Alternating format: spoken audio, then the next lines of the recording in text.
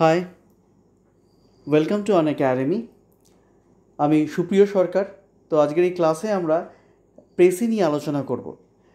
Particularly WBCS means এক্সামিনেশনের জন্য তোমরা জানো WBCS মেইনসে precis one of the most important topics.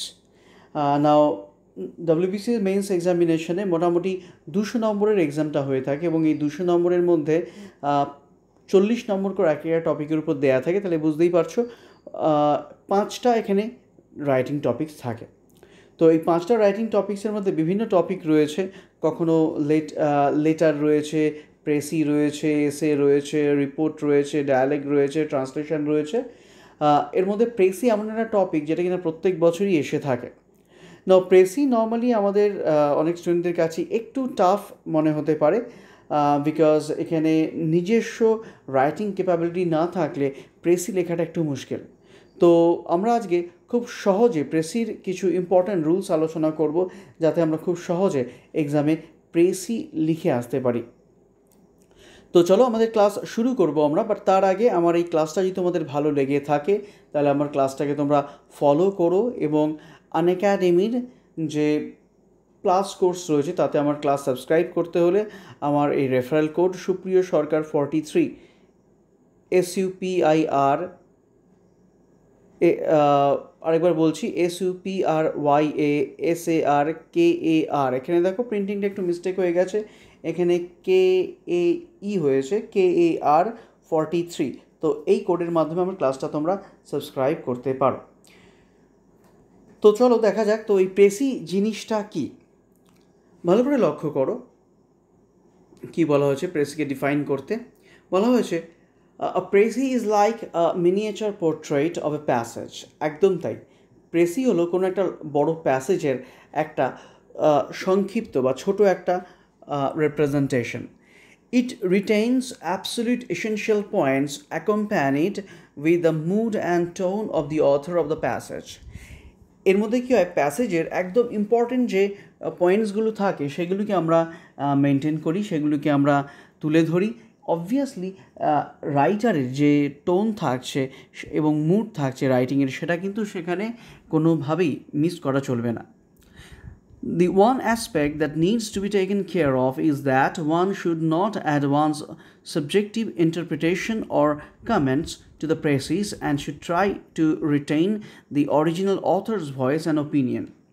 দেখো খুব ইম্পর্ট্যান্ট পয়েন্ট এটা। প্রেসিকে ডিফাইন করতে গেলে এটা বলা যেতেই পারে যে প্রেসি লেখার সময় আমরা নিজস্ব কোনো মতামত বা নিজে আমি যেই সেন্সটা বুঝলাম সেটাকে একদমই আমরা রিপ্রেজেন্ট করব না, বরং লেখকের যে অরিজিনালিটি সেটাকে কিন্তু আমরা ওখানে বজায় রাখবো। ক্লিয়ার হয়েছে? তো এই হচ্ছে প্রেসি। অনেকেই আমরা প্রেসিকে আমরা সাবস্ট্যান্সও বলে থাকি, কিন্তু সেটা একটু ভুল হবে। কিন্তু আমি যদি ভালো করে প্রেসিকে ডিফাইন করতে চাই আমরা বলতে পারি precis is the substance of A substance. মানে কোনো একটা কিছুর সাবস্ট্যান্স নিলে সেটাকে যদি আরেকটু সংক্ষিপ্ত আকার করা হয় সেটাকে আমরা প্রেসি বলি। না, ওই প্রেসি লেখাটা কী জিনিস, কীভাবে আমরা লিখব সেই নিয়ে বেশ কিছু রুলস রয়েছে, সেগুলো আমরা এক এক করে আলোচনা করি। চলো, তো প্রথম যে পয়েন্টটা রয়েছে দেখো বলেছে কি হয়েছে, points to keep in mind while writing precis. Precis লেখার সময় কিছু গুরুত্বপূর্ণ তথ্য রয়েছে যেগুলো কিনা আমরা মাথায় রাখবই। সবার প্রথমে যেটা বলেছে দেখো, বলা হয়েছে it should be 1/3 of the main passage. প্রধান যে প্যাসেজটা রয়েছে সেই প্যাসেজের 1/3 হতে হবে প্রেসিকে। মানে ধরো তোমার যদি একটা প্যাসেজ দিয়ে দেওয়া হয় এবং সেই প্যাসেজটার লেন্থ যদি থাকে 90 ওয়ার্ডস এবং সেটা নিয়ে যদি তোমার প্রেসি লিখতে হয় তাহলে প্রেসির ওয়ার্ড কত হবে? অবভিয়াসলি 30। ঠিক আছে, তো এটা আমার মাথায় রাখতেই হবে, 1/3 রাখবো আমরা সবসময়। এবার দেখো কখনও দেখা গেলো এই 90 ওয়ার্ডসের প্যাসেজটা প্রেসি লিখতে গিয়ে তোমার ওয়ার্ড হয়ে গেল 35 বা ওদিকে হয়ে গেল 28, তাহলে কি আমার প্রেসিটা একদম ভুল হয়ে যাবে? না, একদম ভুল হবে না।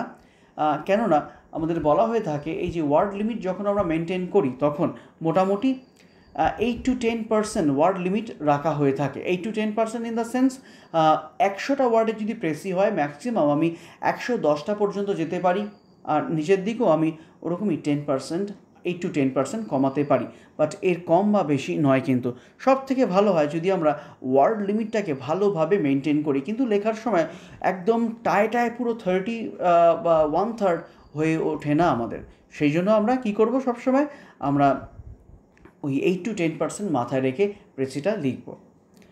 নেক্সট পয়েন্টটা যেটা বলছে দেখো, বলা হচ্ছে it should be precise and clear. বলছে এটাকে হবে একদম সংক্ষিপ্ত এবং হবে clear. Clear in the sense যে প্যাসেজের যে সেন্সটা রয়েছে সেই সেন্সটাকে আমরা ভালোভাবে কিন্তু এক্সপ্রেস করব। এবং প্যাসেজ যত লেন্দি হোক না কেন, সেইখানে দাঁড়িয়ে একদম সেন্ট্রাল থিম বা তার জিসটাকে আমরা প্রেসির ক্ষেত্রে ইউজ করব। ক্লিয়ার হয়েছে? নেক্সট বলেছে দেখো, a Prezi writing is not just lifting the words from the original paragraph. হ্যাঁ, এটা খুবই একটা ভ্যালিড পয়েন্ট। অনেকের মনে এই একটা ভ্রান্ত ধারণা থাকে যে প্রেসি যে প্যাসেজটা দেওয়া রয়েছে সেই প্যাসেজ থেকে আমি কিছু সেন্টেন্সেস তুলে নিলাম, সেই সেন্টেন্সগুলো কপি পেস্ট করলাম আমার খাতায়, ব্যাস হয়ে গেল আমার প্রেসি। কিন্তু না, সেটা আমরা একদমই করব না। প্রেসি শুধুমাত্র প্যাসেজ থেকে ওয়ার্ডসগুলো কালেক্ট করাই নয়। প্রেসির ক্ষেত্রে আমরা কি করব, আমরা প্যাসেজের যে সেন্সটা বলা হচ্ছে সেই সেন্সটাকে আমরা নেব, সেখান থেকে কোনো এক্সপ্রেশন, ওয়ার্ডস অথবা সেন্টেন্স একদমই নেব না। নেক্সট বলেছে দেখো, it should be written in a precise manner in your own words. এটা আরেকটা সব থেকে ভ্যালিড পয়েন্ট। কী বলা হয়েছে এখানে, বলছে প্রেসি যখন আমরা লিখব সেক্ষেত্রে আমরা খেয়াল রাখবো যেন অথর বা রাইটার যে ল্যাঙ্গুয়েজ ইউজ করেছে আমার লেখাটাও সেই ল্যাঙ্গুয়েজে যেন না হয়ে যায়। তার কারণ হচ্ছে প্রেসি প্যাসেজটা সম্পূর্ণ আমার নিজস্ব ভাষায় লিখতে হবে। নেক্সট পয়েন্টটা দেখো বলেছে, it should be a summary or miniature version of the original paragraph. যে অরিজিনাল প্যারাগ্রাফটা দেওয়া হয়েছে তার এটা একটা সামারি হিসেবে রাখতে পারি, মানে সংক্ষিপ্তাংশ হিসেবে রাখতে পারি। নেক্সট বলেছে, the precis must be logically connected and should have a good flow of words. বলছে প্রেসিকে কী করতে হবে, লজিক্যালি কানেক্টেড রাখতে হবে। Logically connected in the sense মানে প্যাসেজে ধরো যেই সেন্সে কিছু লেখা হয়েছে আমি যখন নিজে সেটা লিখব সেটা যেন সেই রিলেভেন্সটা থাকে তার মধ্যে। দেখা গেল প্যাসেজে একটা সেন্স এক্সপ্রেসড হচ্ছে, আমার প্রেসি রাইটিংয়ের মধ্যেও আরেকটা সেন্স এক্সপ্রেসড হচ্ছে, সেটা কিন্তু একটা নেগেটিভ মার্কিং হিসেবে নেওয়া হবে। নেক্সট পয়েন্টটা বলেছে, it should be coherent for this it can use the linking words such as and, because, therefore, etcetera. হ্যাঁ, আগের পয়েন্টটাই এটার কন্টিনিউয়েশন। মানে কি, এখানে আমি আগের পয়েন্টে কি বলেছিলাম, এটাকে লজিক্যালি কানেক্টেড হবে। তো লজিক্যালি কানেক্টেড করতে হলে একটা সাজুজ্য আমাকে রাখতে হবে, এবং সেটা করতে গিয়ে আমি কিছু লিঙ্কিং ওয়ার্ডস, যেমন ধরো and, because, therefore, such as, এইরকম কিছু লিঙ্কিং ওয়ার্ডস দিয়ে আমি কানেক্ট করতেই পারি, তাতে কোনো অসুবিধে নেই আমার। নেক্সট পয়েন্টটা বলেছে, আ precis should have an appropriate title and the order ideas need to B original. বলা হয়েছে যে প্রেসিতে একটা টাইটেল কিন্তু থাকতেই হবে। এই টাইটেল সম্বন্ধে একটু পরে আমি আলাদা করে আবার আলোচনায় আসছি। তো আপাতত আমরা জেনে রাখবো প্রেসি লেখার সময় টাইটেল কিন্তু মাস্ট, এবং সেই টাইটেলটাকে হতে হবে সম্পূর্ণ প্যাসেজের একটা রেপ্রেজেন্টেশন, মানে সম্পূর্ণ প্যাসেজে যে জিনিসটা নিয়ে বলা হয়েছে টাইটেলেও কিন্তু সেই পুরো সেন্সটাকে আমরা এক্সপ্রেস করব। নেক্সট পয়েন্টটা বলা হয়েছে দেখো, দি details found in the precis must match the details found in the paragraph. বুঝছি, একটা প্যাসেজে কিছু ইম্পর্ট্যান্ট ডিটেলস থাকে এবং প্রেসি যখন লিখবো আমার খেয়াল রাখতে হবে সেই ইম্পর্ট্যান্ট ডিটেলসগুলো যেন আমার প্রেসি প্যাসেজটাতেও থাকে। আমি ভ্যালিড কোনো পয়েন্ট কিন্তু মিস করব না। দেখো, প্রেসি শেখার বা প্রেসি লেখার প্রধান উদ্দেশ্যটা হচ্ছে বড় কোনো প্যাসেজ বা বড় কোনো আর্টিকেল থেকে আমাকে কি করতে হবে, তার সিনপসিস মানে তার একদম জিসটাকে বের করে আনতে হবে, এবং সেটা করতে গিয়ে আমি যদি দেখি মেইন পয়েন্টসগুলো বাদ চলে যাচ্ছে তাহলে কিন্তু আমার লেখাটা একদমই ভুল হবে। তো সেটা আমরা মাথায় রাখবো যে ডিটেলসগুলো প্রেসিতে কিন্তু একদমই বর্তমান থাকতে হবে। ক্লিয়ার? তো এই যে কটা পয়েন্টস আমি তোমাদের বললাম, এই পয়েন্টসগুলো আমরা মাথায় রাখবো। মানে এই পয়েন্টসগুলো যদি তুমি না বুঝে থাকো প্রেসি রাইটিংয়ের ক্ষেত্রে তোমার সঠিক এক্সপ্রেশন বলো বা সঠিক প্রেসিটা তুমি লিখে উঠতে পারবে না। তো এই পয়েন্টসগুলো যদি ক্লিয়ার থাকে, এবার আমরা আসবো এর সাথে অ্যাসোসিয়েটেড বেশ আরও কিছু রুলস নিয়ে। ওকে, আরও কিছু পয়েন্টস যেগুলো কিনা প্রেসি লেখার ক্ষেত্রে আমার মাথায় রাখতে হবে, সেই পয়েন্টসগুলো আমরা একটু দেখে নেব। এই নেক্সট স্লাইডে যে পয়েন্টসগুলো আমরা দেখছি এগুলো আগেরটারই কন্টিনিউয়েশন, কিন্তু এগুলো আরেকটু বেশি টেকনিক্যাল এবং আরেকটু ভালোভাবে অ্যাপ্রোচটাকে বোঝাতে হেল্প করবে। সবার প্রথমে যে পয়েন্টটা রয়েছে, অ্যাভয়েড এক্সাম্পলস। ভালো করে লক্ষ্য রাখবে, প্রেসি লেখার সময় কিন্তু আমরা এক্সাম্পলস একদমই লিখব না। তুমি যখন একটা প্যাসেজ পড়বে, সেই প্যাসেজে দেখবে বহু এক্সাম্পলস রয়েছে। আমাদের খেয়াল রাখতে হবে যে আমরা এক্সাম্পলস কেন ইউজ করি। ধরো তোমাকে কেউ কিছু বোঝাচ্ছে ক্লাসে, বা কোনো একটা গ্রামাটিক্যাল কিছু তোমাকে বোঝানো হচ্ছে, সেক্ষেত্রে আমরা কিন্তু বারবার এক্সাম্পলস নিয়ে আসি। এক্সাম্পলস ছাড়া কিন্তু আমার সেন্টেন্সটা বা আমার বোঝানোটা বা বোঝাটা কমপ্লিট হতে পারে না। তো প্রেসিতে যে প্যাসেজটা দেওয়া হয় তাতেও এক্সাম্পল থাকবেই, কিন্তু আমি যখন প্রেসিটা লিখব আমায় খেয়াল রাখতে হবে এক্সাম্পলস কিন্তু আমি একদমই দেবো না। তার কারণটা কি? দেখো, আমরা এক্সাম্পলস ইউজ করি এইমাত্র বললাম কোনো কিছু ভালো করে বোঝানোর জন্য, বাট যখন আমরা প্রেসি লিখছি, প্রেসিতে এটা আমার কোনো it is not my responsibility to make any one understand my thinking, because author এখানে যা বুঝিয়ে গেছেন সেটাই যথেষ্ট।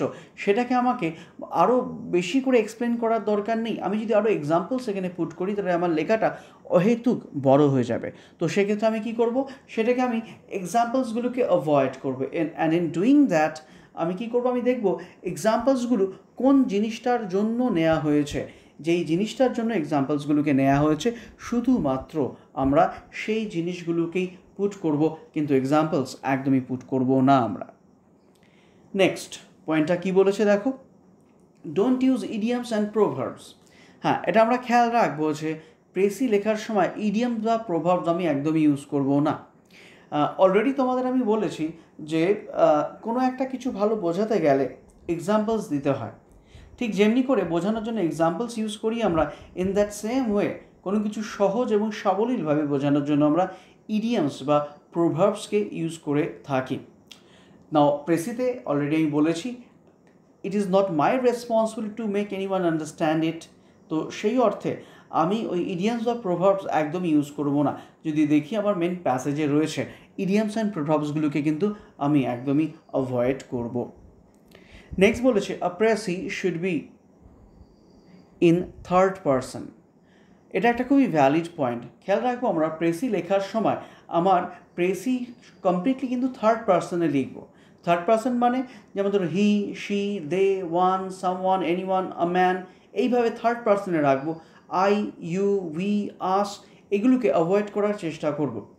বেশ কিছু রেস্ট্রিক্টেড সেন্সে উই শব্দটা ইউজ করা হয় প্রেসিতে, বাট আমি সাজেস্ট করবো দ্যাট উইল বি রিস্কি। ঠিক আছে, সেই ক্ষেত্রে উই বা আই, উই, আস এগুলোকে আমরা একদমই অ্যাভয়েড করব। ক্লিয়ার হয়েছে? তো সেই অর্থে প্রেসিটাকে কমপ্লিটলি আমরা থার্ড পারসনেই রাখবো।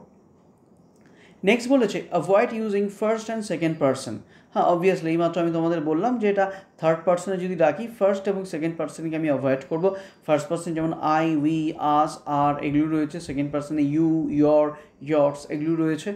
এই ফার্স্ট এবং সেকেন্ড পারসনকে আমরা বাদ দিয়ে কিন্তু আমাদের রাইটিংটা লিখব। নেক্সট বলেছে don't use direct speeches. Direct speech use no it very well, মানে ন্যারেশনে ডাইরেক্ট ইনডাইরেক্ট স্পিচ থাকে। ডাইরেক্ট স্পিচ বলতে আমরা ওই ইনভার্টেড কমার মধ্যে বা কোটেশনের মধ্যে যে অংশটাকে রাখি সেটাকে মিন করছি আমরা। তো এটা বলা হয়ে থাকে while writing precis you cannot use anyone's quotation or inverted commas, সেই জন্য ডাইরেক্ট স্পিচকে আমরা একদমই অ্যাভয়েড করব। নাও মেন যে প্যাসেজটা থাকবে সেই প্যাসেজে তুমি কিন্তু অনেক ডাইরেক্ট স্পিচ পেতে পারো। তো সেক্ষেত্রে আমার স্ট্র্যাটেজিটা কী হবে, ফার্স্ট অফ অল আমি ট্রাই করব সেই ডাইরেক্ট স্পিচগুলোকে কমপ্লিটলি অ্যাভয়েড করার। কিন্তু যদি দেখি সেগুলোর মধ্যে কোনো ভ্যালিড পয়েন্টস রয়েছে তাহলে তো আমরা সেগুলোকে ইনক্লুড করতেই হবে। সেক্ষেত্রে আমরা কি করব, আমরা সেই ডাইরেক্ট স্পিচগুলোকে ইনডাইরেক্টে কনভার্ট করে ইনডাইরেক্ট স্পিচে সেগুলোকে আমরা রাখবো। ক্লিয়ার হলো?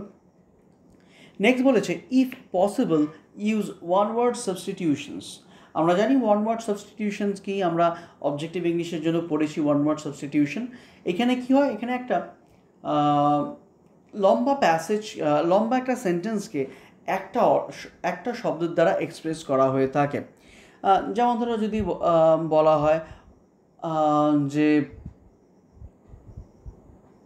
One who loves reading books, তাকে বিবলিওফিল বলি আমরা। তো সেই অর্থে দেখো এই বিবলিওফিল এই একটা ওয়ার্ড এই সম্পূর্ণ সেন্টেন্সটাকে রিপ্রেজেন্ট করছে। তার মানে কি আমরা এই পুরো সেন্টেন্সটাকে আমি শর্টেন করতে পারছি। তো আমার প্রেসিতে সেটাই আমার টার্গেট। আমার বড় যে সেন্টেন্সগুলো হয়ে থাকে সেই সেন্টেন্সগুলোকে আমরা সংক্ষিপ্ত আকারে লিখব। For that reason one word substitution কিন্তু অনেকটাই হেল্প করে প্রেসি রাইটিংয়ের ক্ষেত্রে। তো এই যে পয়েন্টসগুলো বললাম আমি আরেকবার একটু পয়েন্টসগুলোকে বলছি। এক্সাম্পলস আমরা অ্যাভয়েড করব, ইডিয়ামস অ্যান্ড প্রভাবস আমরা লিখবো না। প্রেসিকে অবশ্যই 1/3 বানাতে হবে মেইন প্যাসেজের। তারপর আমরা ফার্স্ট এবং সেকেন্ড পার্সন অ্যাভয়েড করে শুধু থার্ড পার্সনে লিখবো। তারপরে ডাইরেক্ট স্পিচ ইউজ করব না এবং ওয়ান ওয়ার্ড সাবস্টিটিউশন ইউজ করতে পারলে খুবই ভালো। তো এই ভ্যালিড পয়েন্টগুলোকে কিন্তু আমরা মাথায় রাখবো প্রেসি লেখার সময়। নাও দেখো এই ভ্যালিড পয়েন্টগুলোকে আমরা মাথায় রাখলেই যে দুর্দান্ত প্রেসি লিখে ফেলবো তা নয়। প্রেসি লেখার ক্ষেত্রে যে কোনো স্টুডেন্টের কাজে সবথেকে বেশি চ্যালেঞ্জিং যে জিনিসটা হয়ে থাকে সেটা হচ্ছে মেন প্যাসেজটা পড়ে বোঝা। অনেক সময় কি হয়, যেই প্যাসেজটা আমাদের দিয়ে দেওয়া হয় সেই প্যাসেজটারই মানে আমরা বুঝতে পারি না, ঠিক আছে, এবং সেটা একটা বড়সড় চ্যালেঞ্জিং ব্যাপার। প্যাসেজের মানে যদি আমি বুঝে উঠতে না পারি তাহলে আমার প্রেসিটা হবে কি করে।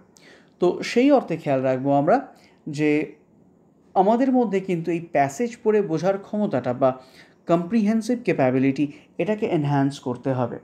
আর এটাকে আমরা কিভাবে এনহ্যান্স করব সেটা হচ্ছে কন্টিনিউয়াস রিডিং প্র্যাকটিসের দ্বারা। আমরা যত ইংলিশ পড়ব, যত ইংলিশ আমরা শুনবো, তত ভালো কিন্তু পড়ে এবং শুনে বোঝার ক্ষমতাটা আমাদের বাড়বে এবং এই ক্ষমতাটাই আমাকে হেল্প করবে সুন্দর প্রেসি লেখার জন্য, ঠিক আছে। তো তার জন্য যেটা তোমরা করতে পারো, আমি আগেও বলেছি, সেটা হচ্ছে যত পারো ইংলিশ নিউজ পেপার পড়ো।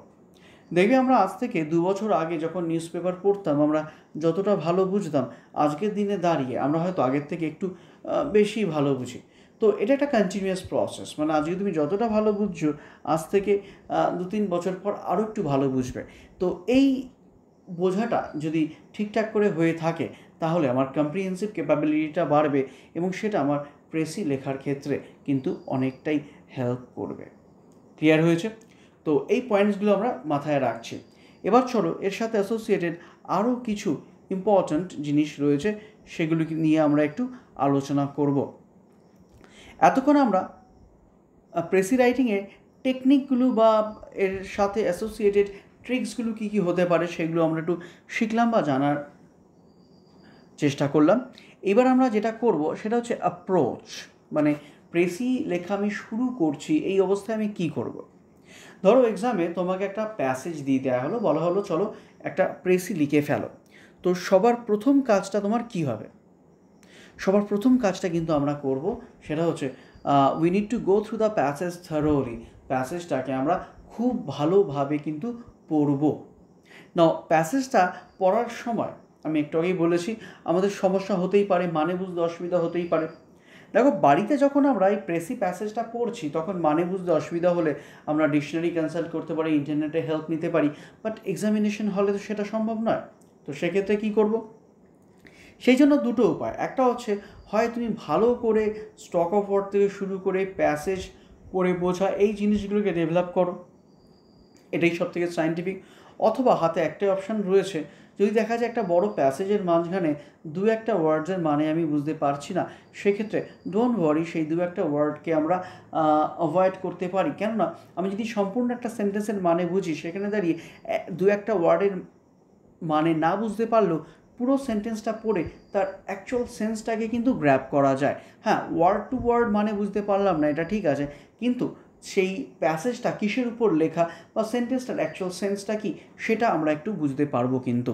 তো সেই অর্থে আমরা প্যাসেজটা ভালো করে পড়ে নেব। একবারে যদি বুঝতে পারি খুবই ভালো, যদি একবারে না হয় অবভিয়াসলি আরেকবার আমি পড়বই যতক্ষণ না পর্যন্ত প্যাসেজটা বুঝতে পারি। কেন আবারও বলছি, প্যাসেজ বুঝতে না পারলে আমার কিন্তু প্রেসি করাটা সম্ভব হবে না। নেক্সট পয়েন্ট হচ্ছে প্যাসেজ পড়লাম, পড়ে বুঝলাম, এবার হচ্ছে বলা হয়েছে find out the salient points. যে প্যাসেজটা আমি পড়ছি সেই প্যাসেজের মধ্যে কিছু ভ্যালিড বা ইম্পর্ট্যান্ট পয়েন্টস রয়েছে, এবার সেই ভ্যালিড বা ইম্পর্টেন্ট পয়েন্টসগুলোই তো আমার প্রেসি প্যাসেজের মেন স্ট্রাকচারটা। তো সেই জন্য সেই পয়েন্টসগুলিকে আমরা কী করব, আমরা একত্রিত করব। তো তার জন্য যেটা করতে পারো, যারা একদম বিগিনার্স তাদের জন্য সেই পয়েন্টসগুলোকে, দেখা গেল একটা 90 ওয়ার্ডসের একটা প্যাসেজের মধ্যে সব মিলিয়ে 5টা কি 6টা ইম্পর্ট্যান্ট পয়েন্টস রয়েছে। তো আমার প্রথমে যে কাজটা হবে সেটা হচ্ছে সেই ইম্পর্ট্যান্ট পয়েন্টসগুলোকে আমরা একটা রাফ পেজে ভালো করে লিখে নেব আমরা, ঠিক আছে। লিখে নেওয়ার পর এবার কি করব, আমরা এবার চেষ্টা করব পুরো প্যাসেজের সেন্ট্রাল থিমটা কি বলা হচ্ছে। দেখো, grab the central theme of the প্যাসেজের central থিমটা আমরা একটু খুঁজে বার করার চেষ্টা করব। এইবার সেই সেন্ট্রাল থিমটা মাথায় রেখে যেই পয়েন্টসগুলোকে আমি নিলাম, সেই পয়েন্টসগুলোর জন্য আমরা একটা কি দুটো করে সেন্টেন্সেস প্রোভাইড করব।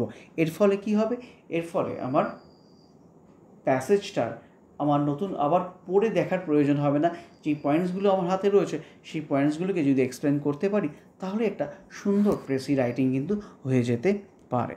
ক্লিয়ার হয়েছে? তো এই যে 3টে পয়েন্টস আমি বললাম, এই 3টে অ্যাপ্রোচ, এই 3টে কিন্তু খুব ইম্পর্ট্যান্ট জিনিস, যেটা কিনা যে কোনো রকম প্রেসি তুমি লিখতে চাও, সবার প্রথমে এই 3টে স্টেজের মধ্যে দিয়ে তোমাকে যেতেই হবে। নেক্সট যে স্টেজটা রয়েছে সেটা হচ্ছে think a good title. Precis আমি একটু আগেই বলেছি, it must have a title. নাও এই টাইটেলের জন্য কি করতে হবে, you know it very well, title হয়ে থাকে কি কোনো কিছু নামকরণ, এবং নামকরণ কী দেখে করি, তার বৈশিষ্ট্য দেখে করি, তার মাধ্যমে কী বলা হচ্ছে সেটা দেখে করি। তো অবভিয়াসলি টাইটেল যখন লিখব, তো প্রেসিস সেন্ট্রাল থিমের সাথে রেলেভেন্স রেখেই আমি টাইটেলটা কিন্তু লিখব।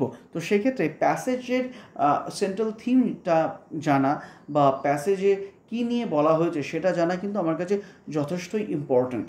তো সেই জন্য আমরা কী করব, আমরা সেন্ট্রাল থিমটা নেব এবং তার মধ্যে যেই জিনিসটাকে এক্সপ্রেস করতে চাওয়া হচ্ছে সেটাকেই আমি আমার টাইটেল হিসেবে তুলে ধরব। নাও টাইটেল লেখার ক্ষেত্রে কয়েকটা জিনিস মাথায় রাখবো আমরা, একটু পরেই সেটা আমি বলছি, কেননা টাইটেলটা কিন্তু খুবই ইম্পর্ট্যান্ট। ধরো একটা এক্সামে যদি ধরো WBCS মেইনসে 40 নম্বর প্রেসির জন্য থাকে, এবার কেউ যদি সেখানে প্রেসির টাইটেলটা লিখতে ভুলে যায়, তো আমার মনে হয় যদি কোনো স্ট্রিক্ট রুল নেই, তার 8 থেকে 10 নম্বর কিন্তু কেটে নেওয়া হবে সেখানে। তার কারণটা হচ্ছে মোটামুটি প্রেসিতে 5 থেকে 10 এরকম একটা স্কোর ভ্যারি করে, ঠিক আছে। হ্যাঁ, রিটেন কোথাও কিছু নেই, কখনো তোমাকে বলা থাকবে না 30+10 মার্কস হচ্ছে প্রেসি টাইটেলের জন্য, না, একদমই না। কিন্তু টাইটেলটা কিন্তু খুবই ইম্পর্ট্যান্ট, টাইটেল ছাড়া প্রেসি হচ্ছে ইনকমপ্লিট, ঠিক আছে। তো একটা সুন্দর টাইটেল আমাকে ভেবে বার করতে হবে, এবং সেটা কীভাবে লিখবো একটু পরে আমি বলছি সেটা। নেক্সট বলা হয়েছে start ইলাবোরেটিং the points keeping in mind the word limit. Obviously word লিমিটটা আমাদের খেয়াল রাখতেই হবে। একটু আগে বলেছিলাম যে প্রেসির ওয়ার্ড লিমিট কত হবে, 1/3, মানে যদি 90 ওয়ার্ডস থাকে, আমি 30 ওয়ার্ডসের আমরা প্রেসিটা লিখব। তো এই পয়েন্টসগুলোকে যখন আমি ইলাবোরেট করবো একটা একটা করে, তখন আমায় খেয়াল রাখতে হবে কোনোভাবেই যেন যেটা অত্যাধিক বড় না হয়ে যায়। তো সেক্ষেত্রে আমার ওয়ার্ড লিমিটটা মাথায় রাখতেই হবে। ক্লিয়ার? তো এইভাবে আমরা একটা প্রেসিকে শুরু করতে পারি। This can be an approach to my precis passage. Clear?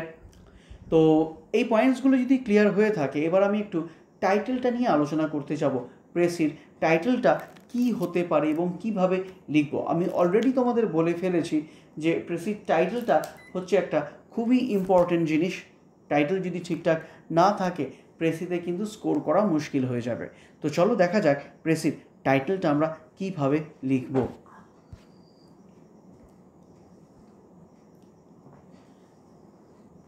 ওকে, বেশ কয়েকটা পয়েন্টস রয়েছে প্রেসির টাইটেলটা লেখার জন্য। সেই পয়েন্টসগুলোকে আমি এক এক করে বলছি, একটু ভালো করে বোঝার চেষ্টা করব আমরা।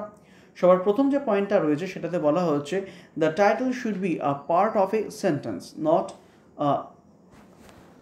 It should be complete sentence, ঠিক আছে। এটা কমপ্লিট সেন্টেন্স হবে, একটু কনসিডার করবে, এটা একটু টাইপিং মিস্টেক হয়েছে, কমপ্লিট সেন্টেন্স। যাই হোক, তো যেটা বলা হলো title should B A part of sentence, not a complete sentence. এটা কিন্তু আমরা মাথায় রাখবো। আমরা যখন টাইটেল লিখবো, খেয়াল রাখতে হবে যে এই টাইটেলটাকে একটা বাক্যাংশ হতে হবে, বরং একটা সম্পূর্ণ বাক্যে কিন্তু আমি টাইটেলটাকে রাখতে পারবো না, ঠিক আছে। নাও সেটা করতে গিয়ে আমরা যেটা মাথায় রাখবো, বলা হচ্ছে ডোন্ট ইউজ ফুল স্টপ আমরা ফুল স্টপ কিন্তু কখনো ইউজ করব না। ফুল স্টপ একটা কমপ্লিট সেন্টেন্সে ইউজ করা হয়। অ্যান্ড অলরেডি আমি তোমাদের বলেছি প্রেসি টাইটেল লেখার সময় কমপ্লিট সেন্টেন্স আমরা ইউজ করব না। সেটা সব থেকে ভালো যদি একটা ফ্রেজ হয়ে থাকে। আমি প্রথমে যখন রুলসগুলো বলছিলাম সেক্ষেত্রে তোমাদের বলেছি যে প্রেসিতে আমরা ইডিয়ামস একদমই ইউজ করব না, একদমই তাই। মেইন প্রেসি প্যাসেজে ইডিয়ামস একদমই ইউজ হয় না, কিন্তু টাইটেলে কিন্তু ইডিয়ামস ইউজ করা যায়। কেননা ইডিয়ামসের দ্বারা টাইটেলটাকে আমি অ্যাট্রাকটিভ বানাতে পারি। তো সেই অর্থে ইডিয়ামস আমার টাইটেলে ইউজ করা যাবে। অ্যান্ড অবভিয়াসলি ইডিয়ামস মানেই ফ্রেজ, সো এরকম জাতীয় ফ্রেজ আমি ইউজ করতে পারি, বাট কমপ্লিট সেন্টেন্স কিন্তু একদমই ইউজ করব না আমরা। As usual full stop use হবে না। তারপরে কি বলেছে দেখো, if রিকওয়ার্ড sign of interrogation or exclamation can be used. বলছে যদি প্রয়োজন হয় প্রশ্নবোধক চিহ্ন অথবা এক্সক্লামেটরি বিস্ময়বোধক চিহ্ন আমরা ইউজ করতে পারি। অনেক সময় কী করা হয়, টাইটেলের মাধ্যমে রিডার্সদের কাছে একটা কোয়েশ্চেন থ্রো করা হয়, ঠিক আছে। তো সেক্ষেত্রে কোয়েশ্চেন মার্ক রাখা যেতে পারে, সাইন অফ এক্সক্লামেশন মাঝে মাঝে রাখা যেতে পারে, কিন্তু কোনোভাবেই কিন্তু আমরা ফুল স্টপ ইউজ করব না আমাদের প্রেসি প্যাসেজে বা প্রেসি টাইটেলে। নেক্সট বলেছে the title should be a reflection of the central theme. The title should be a reflection of the central theme. আমার প্যাসেজের যে সেন্ট্রাল থিমটা রয়েছে সেই সেন্ট্রাল থিমটার একটা রিফ্লেকশন হতে হবে আমার টাইটেলকে। আমি অলরেডি বলেছি টাইটেল লেখার সময় মেন প্যাসেজের সেন্ট্রাল থিমের সাথে রিলেভেন্স রেখেই আমি টাইটেলটা লিখব। আমি দেখা গেল যে আমার টাইটেলটা একরকম হলো এবং তার প্যাসেজের সেন্ট্রাল থিমটা আরেক রকম, সেটা কিন্তু একদমই হবে না। তো আমার টাইটেলটাকে হতে হবে একদমই রিলেভেন্ট। যেমন ধরো যদি আমরা দেখি যে কোনো ব্যক্তির সম্বন্ধে লেখা, সাপোজ আমি দেখছি যে শেক্সপিয়ার নিয়ে কোনো একটা প্যাসেজ দেওয়া রয়েছে এবং সেই প্যাসেজের আমি খেয়াল করব সেই প্যাসেজে শেক্সপিয়ারের কোন কোয়ালিটিটাকে তুলে ধরা হয়েছে। অবভিয়াসলি রাইটিং স্কিলটাকে তুলে ধরা হবে। তো আমি সেক্ষেত্রে আমি শুধু শেক্সপিয়ার যদি আমি টাইটেল দিই তাহলে একটু ভুল হবে। সেক্ষেত্রে আমি বলতে পারি Shakespeare and his writing skill, ঠিক আছে। তো সেইভাবে ফর এক্সাম্পল আমি বলতে পারি, কিন্তু কোনোভাবেই কিন্তু আমরা পুরো সেন্টেন্সটাকে তুলে ধরবো না, শুধুমাত্র যেই জিনিসটার উপর ফোকাস করা হয়েছে সেই জিনিসটাকে আমরা তুলে ধরবো। সেই জন্য এটাকে হতে হবে ইট মাস্ট বি রিলেভেন্ট, এটাকে একদমই সাজুজ্য বজায় রেখে আমায় রিপ্রেজেন্ট করতে হবে। ক্লিয়ার হলো? তো এই যে কয়েকটা জিনিস আমি প্রেসি প্যাসেজের সম্বন্ধে বললাম তোমাদের, যেগুলো কিনা এক্সামে আমাদের অনেকাংশেই হেল্প করবে। না দেখো, যেই পদ্ধতিটা আমি তোমাদের শেখালাম এই পদ্ধতিটা যদি মেনটেন করি আমরা ধীরে ধীরে প্রেসি লিখতে পারবো আমরা। এইবার এর সাথে খুবই একটা ভ্যালিড জিনিস যুক্ত রয়েছে, সেটা হচ্ছে দেখো তুমি যদি এই পদ্ধতি মেনে লেখা শুরু করো, একটু একটু লিখতে লিখতে যদি হ্যাবিচুয়েটেড হয়ে পড়ো, পরের দিকে দেখবে, একটু আগে যখন আমি বলেছিলাম যে স্যালিয়েন্ট পয়েন্টসগুলোকে আমরা আগে লিখে নেব, তারপর সেই পয়েন্টসগুলোকে ডেভেলপ করব, তখন সেটা দেখবে না করলেও হবে। কিভাবে? সেটা হচ্ছে আমি যখন আস্তে আস্তে লিখতে লিখতে হ্যাবিচুয়েটেড হব, তখন একটা প্যাসেজ পড়ার সাথে সাথে সেন্ট্রাল থিমটা আমি হয়তো গ্র্যাব করতে পারবো। যদি সেন্ট্রাল থিমটা আমি গ্র্যাব করতে পারি, তো সেই ক্ষেত্রে আমি জাস্ট ইম্পর্ট্যান্ট পয়েন্টসগুলোকে মাথায় রেখে নিতে পারি। এই কাজটা সম্পূর্ণ আমাদের মেমোরির উপর ছেড়ে দাও। আমাদের ব্রেনের কাছে একটা অদ্ভুত ক্ষমতা রয়েছে। আমাদের ব্রেন কি করে, আমরা সারাদিনে যা যা দেখি, যা যা শুনি, সব কিছু কিন্তু ব্রেন মাথায় রাখে না। আমাদের ব্রেন সেখান থেকে সর্ট আউট করে কোনটা ইম্পর্ট্যান্ট। তো তেমনি একটা প্যাসেজ যখন আমি পুরোপুরি পড়ছি, তারপর কিন্তু প্যাসেজের প্রত্যেকটা জিনিস আমাদের মাথায় থাকে না। আমাদের ব্রেন কি করে, অটোমেটিক্যালি তার থেকে যেগুলো ইম্পর্ট্যান্ট পয়েন্ট সেগুলোকে মাথায় রাখে, বাকিগুলোকে কিন্তু আস্তে আস্তে রিমুভ করে দেয়। তো প্রেসির ক্ষেত্রেও সেটা হয়। আমরা পুরো প্যাসেজটা পড়ে সম্পূর্ণটা আমার দরকার না, আমার কোনটা দরকার, শুধু ইম্পর্ট্যান্ট বা ভ্যালিড পয়েন্টসগুলো। তো আমরা পুরো প্যাসেজটা পড়ে নিয়ে 2-1 মিনিট চুপ করে বসে থাকে যদি ভাবি, তাহলে দেখবো ইম্পর্ট্যান্ট পয়েন্টসগুলি আমার মাথায় স্ট্রাইক করছে, এবং সেই পয়েন্টসগুলোকে যদি নিজের ভাষায় আমি রিপ্রেজেন্ট করতে পারি, তার থেকে ভালো প্রেসি আর কিছুই হয় না। ঠিক আছে? তো এই হচ্ছে প্রেসির অ্যাপ্রোচ। যতক্ষণ না আমরা প্যাসেজ দেখে প্রেসি বাড়িতে লিখবো, ততক্ষণ আমরা এই লার্নিংটা কমপ্লিট হবে না। ঠিক আছে? তো বাড়িতে সবাই প্র্যাকটিস করো, এবং আমি কামিং ক্লাসেসে কয়েকটা এক্সাম্পলস নিয়েও আলোচনা করব। আজকের এই ক্লাসে শুধুমাত্র আমি কিছু রুলস নিয়ে আলোচনা করলাম প্রেসির। ক্লিয়ার হয়েছে? তো এবার আমরা যেটা করতে পারি বাড়িতে সেটা হচ্ছে প্রথমে এই রুলসগুলো আমরা ভালো করে বুঝবো, তারপর প্যাসেজ নেব, নিয়ে আমরা একটা একটা করে প্রেসি লিখব এই রুলসগুলোকে মেনটেন করে। তো চলো, দিস মাচ ফর টুডে। তাহলে এই পর্যন্তই থাক। কামিং ক্লাসে অন্য কিছু নিয়ে আলোচনা হবে। আমার এই ক্লাসটা যদি ভালো লেগে থাকে তো অবভিয়াসলি ক্লাসটাকে তোমরা সাবস্ক্রাইব করো বা ফলো করো। আমার রেফারেল কোড সুপ্রিয় সরকার 43 এই রেফারেল কোডের মাধ্যমে তোমরা আমার সাবস্ক্রাইব করতে পারো। চলো দেন, থ্যাংক ইউ।